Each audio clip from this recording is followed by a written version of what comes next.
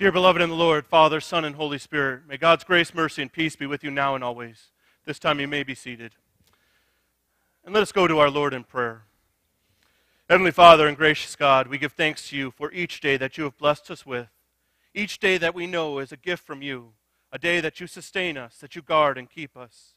Help us each day to come to you by the power of your Holy Spirit, seeking after you because of our salvation in Christ. Lord, may we confess you as the triune God, Father, Son, and Holy Spirit. This we pray in the name of our Lord and Savior, Jesus Christ. Amen. Today is the day set aside for the Trinity.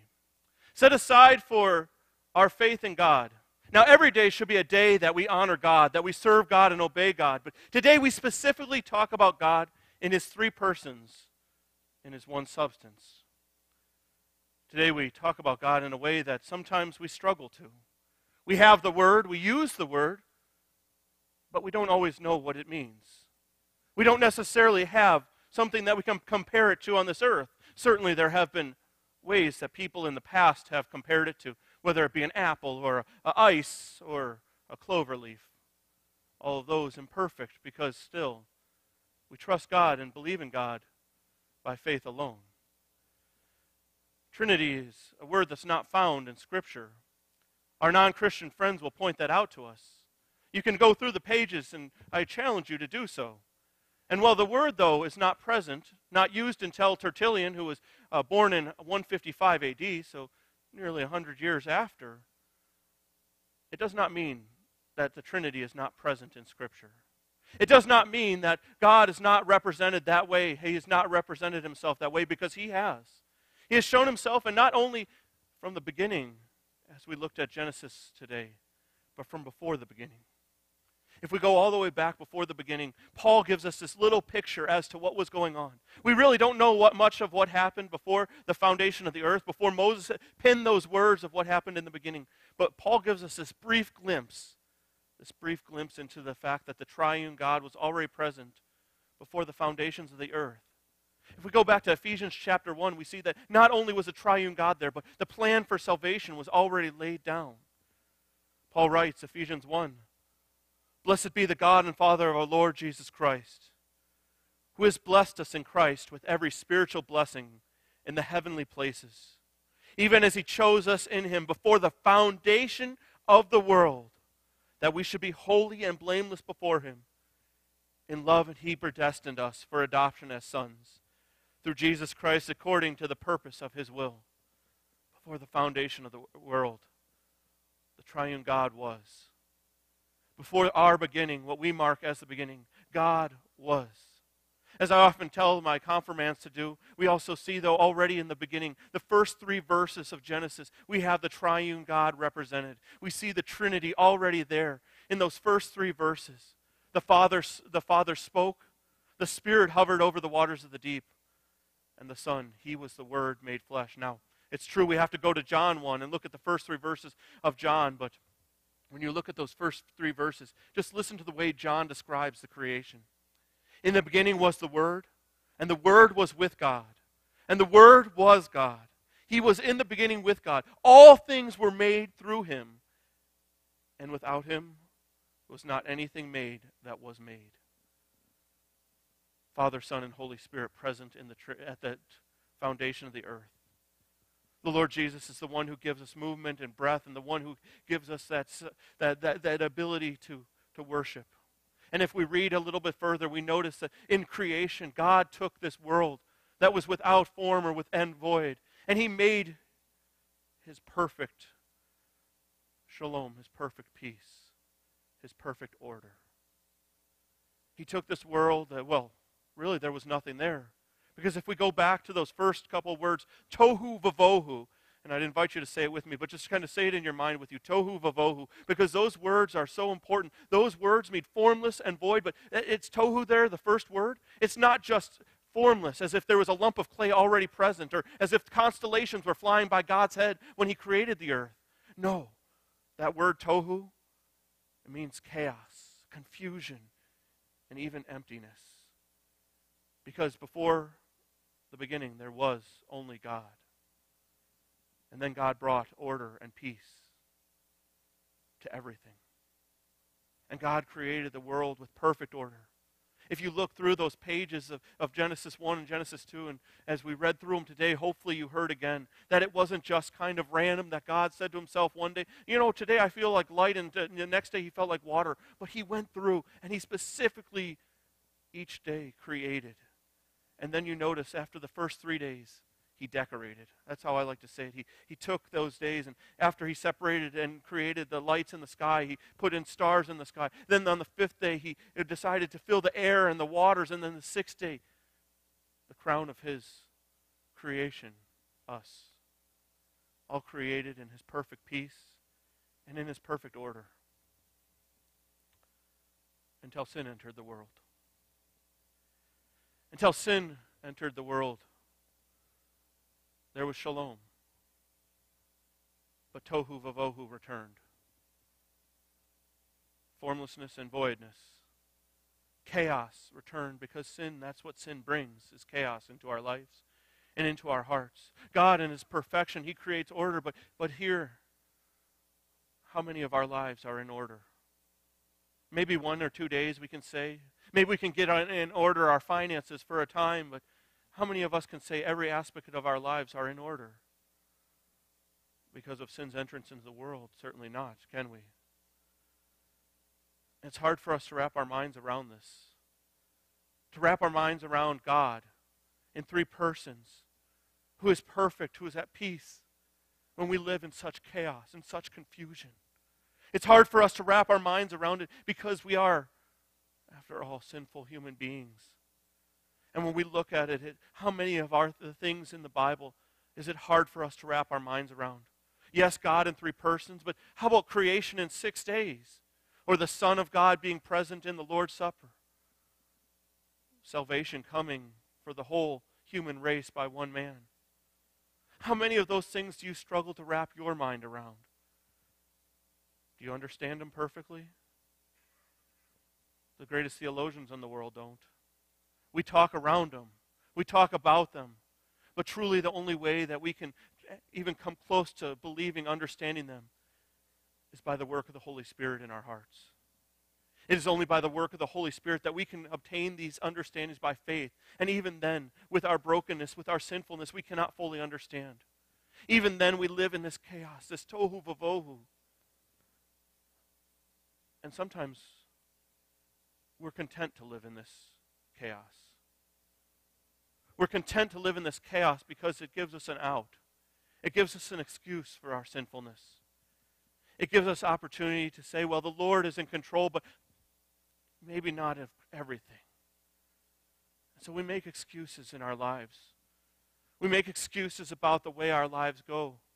We look at sin in our lives and we talk about it as if it's not as bad, as if it's not as chaotic as it seems. We talk about sin as if it's on a graduated scale. We look at and we say, I can be rude, I can be cold and uncaring, I can make snide remarks, I can gossip, but that's not nearly as bad as someone who murders, the bank robber who steals people's fortunes. Many men and women look at pornography. They convince themselves that if they look at pornography, it's not nearly as bad as cheating on their spouse because at least they're not engaging in a physical affair. Many people, they tell lies. Maybe they convince themselves it's a little white lie. It's a half-truth. I mean, that's not as bad as defrauding hundreds of thousands of veterans of their benefits. It's not nearly as bad as the investor who swindles countless families out of their life savings. And we rationalize, don't we? We rationalize our lives and we make excuses and we live in this chaos because at least then we don't have to face ourselves. We don't have to take an honest look at our heart. We don't have to look and see who we truly are and if whether or not we're living in the peace of God or content in that chaos. But when we look back to the creation, the foundation of all, when we look back to the order in which God built creation, The fact that we are made in the image of God, both male and female, made in the image of God. We realize God did not ever intend for us to live in chaos. God didn't ever intend for us to look at our sin as if it's okay, as if He wasn't in control of it all. God never intended for us to balance our sin as if there was a gray area or a graduation. In fact, in James chapter 2, he writes, "For whoever keeps the whole law, but fails in just one point, has become accountable for it all." See, God, He has two standards. Either you're perfect or you're not. God either has black or white. And here as we sit, when we're honest with ourselves, we know who we are. We're saints. I thought I was going to say sinners, but we have a promise, something greater than the law of this world. Yes, we're intended to follow God's law, but we could never perfectly do that. Yes, we could try and we could stress and we could strain and we could work and try to take away the chaos in our lives, but we could never do that. There's only one who could, and that is Jesus Christ, our Lord and Savior. He is the one who came into this earth, who bound himself. Although almighty, he bound himself to one human form. Although he was eternal, he bound himself to one time, to one place. Our Lord Jesus Christ, he came into this world. And although he lived a perfect life, not even sinning in his thoughts, he died for us, gave his life for us. And so instead of saying we are sinners, we are black to the core, which indeed we were until we were baptized into the triune name of God, Father, Son, and Holy Spirit. At that point, instead of going before God as the sinners that we deserve to, we go before God as saints, those who have been forgiven, washed and made clean. We go before God not as those who deserve only his wrath and punishment, which is what we did deserve. But instead, Jesus took that wrath and punishment. He drank that cup of wrath for us. And so instead, we come before God, washed and made clean in the blood of our Lamb, Jesus Christ. And we go before him with the hope and promise that our lives of tohu vavohu, our lives of chaos, of emptiness, that he comes into our lives and he brings shalom. He brings peace. He brings peace that is beyond our comprehension and understanding. And I'd like to share with you this is a theologian, Cornelius Platinga, and he wrote a book, Not the Way It's Supposed to Be. And this is how he describes shalom. And I want you to listen close because it's more than just what we might say peace, ending wars, but listen to the way he describes it. The webbing together of God, humans, and all creation is injustice, fulfillment, and delight is what the Hebrew prophets call shalom. We call it peace, but it means far more than mere peace of mind or a ceasefire between enemies. In the Bible, shalom means universal flourishing, wholeness, and delight, a rich state of affairs in which natural needs are satisfied and natural gifts fruitfully employed. A state of affairs that inspires joyful wonder as its creator and savior opens doors and welcomes the creatures in whom he delights. Shalom, in other words, is the way things ought to be. The way things ought to be. And that is what the Spirit brings in our lives, in our hearts. The way things ought to be. Things that we could never bring into our own lives, into our own hearts. The Spirit brings that shalom, that peace. He brings to us that hope of the resurrection. He leads us to the cross where we confess our sins. He leads us to the promise of forgiveness that we have. We don't just look forward to the day of the resurrection, but we live the resurrection each day. We live the peace that it will bring each day of our lives. And we don't do so alone, but the Lord has promised that he will send the Holy Spirit. I tell you the truth. It is to your advantage that I go away. For if I do not go away, the Helper will not come to you. But if I go, I will send him to you. And the Lord Jesus has sent his Spirit. He has sent his Spirit to lead us each day, to guide and direct us. He has sent his Spirit to inspire our lives and our hearts. That even when we live comfortably in that chaos, even when we live comfortably, letting the world go by around us, He emblazons in our heart the Word of God, the truth of God's Word. He reminds us of our purpose here, that we weren't just randomly created, that we weren't just one more part of the creation, a beast, a fish, or a bird, but we have been created with purpose and design. We have been created in the image of God, Father, Son, and Holy Spirit. We have been created to serve Him, to obey Him, to share His love with others.